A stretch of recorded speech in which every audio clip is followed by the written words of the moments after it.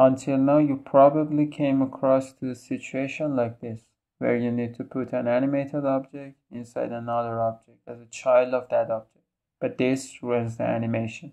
Solution. To do this, just select the object that you want to become the child of another object. Shift-C to bring up the commander, or just select its icon from the left-hand side.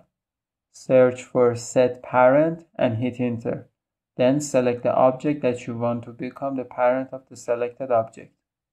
Now, if you play the animation, you can see that it works properly and you can move your parent object. What if you want to unparent animated object? Just select the object, child object, hit Shift-C, search for unparent, hit enter. But what if your parent object is also animated? Solution. Go to first keyframe of the child object. In my situation, frame 0 is where my ball animation is started. Then select the child object, hold down Shift and click on null to make a null at exact position of the child object. Drag out the null from the child object. Do same as what we did before to make the null parent of the child object.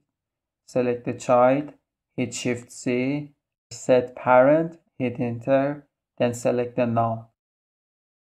Now you can offset the null object to the position you want. Then add the null object to the animated parent by drag and dropping it to that. Be aware that using setParent command is just for when the child object is animated. Here the null is not animated, so you can just simply drag and drop it to animated parent.